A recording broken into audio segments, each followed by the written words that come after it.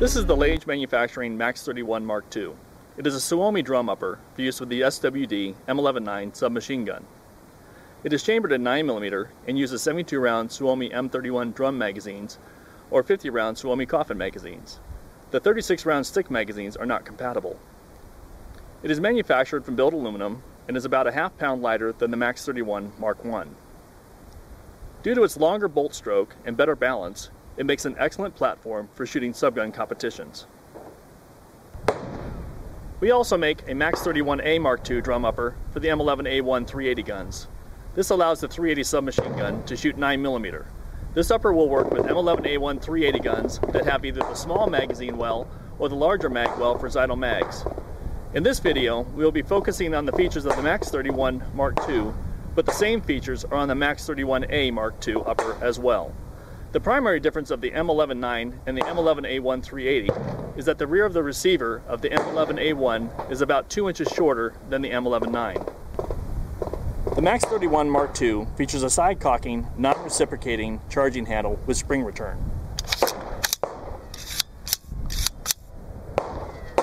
The mag release is ambidextrous and easy to operate.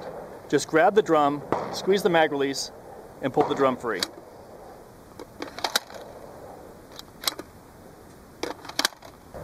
The foregrip is designed to be long enough to comfortably hold the gun with the drum mag installed.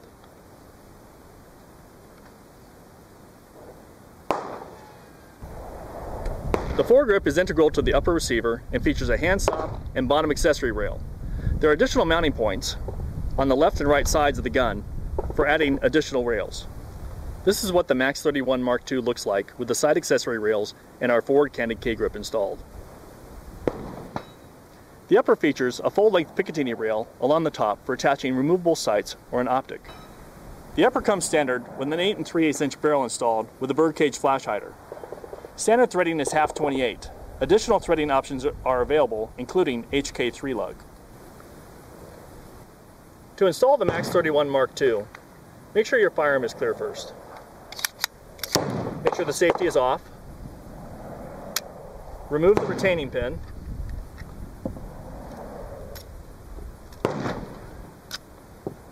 Remove the upper receiver. Pull the trigger while you're installing the MAX-31 upper. Reinstall the retaining pin, and you're good to go.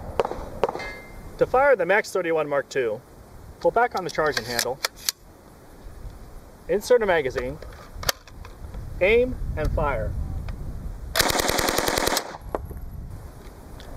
For those of you that want a more aggressive rate of fire, we offer the variable buffer system, or VBS. This increases the rate of fire from the standard 700 RPM to 710 or 800 RPM, depending on how many buffer spacers you install and what ammo you use. To install the VBS, make sure the weapon is clear. Remove the upper receiver and remove the bolt assembly. With the bolt laying with the top side up, pull the ejector rod from behind the recoil plate. The VBS has marking on it. Make sure it is right side up and place it behind the bolt. Reinsert the ejector rod through the VBS and into the bolt. Reinstall the bolt into the upper receiver.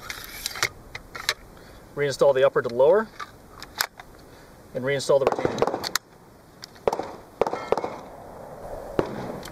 2 VBS can be installed in the MAX-31 Mark II, but only 1 VBS can be installed in the MAX-31A Mark II. The standard rate of fire for the MAX-31A is 700 RPM. With 1 VBS installed, the rate of fire is 760 RPM. This is the MAX-31 Mark II with the standard bolt.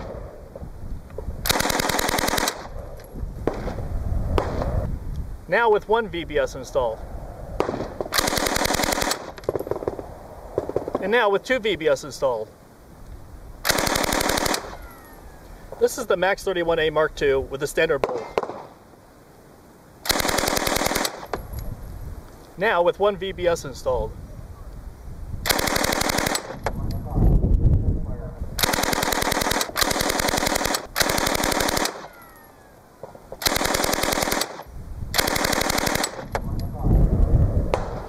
The rate of fire is dependent on the power of the ammo being used, so your rate of fire may vary. Weaker ammo will shoot slower, and more powerful ammo will shoot faster. If you'd like to order one of these upper receivers, please email us at sales@max11.com or go to our website, lagemfg.com.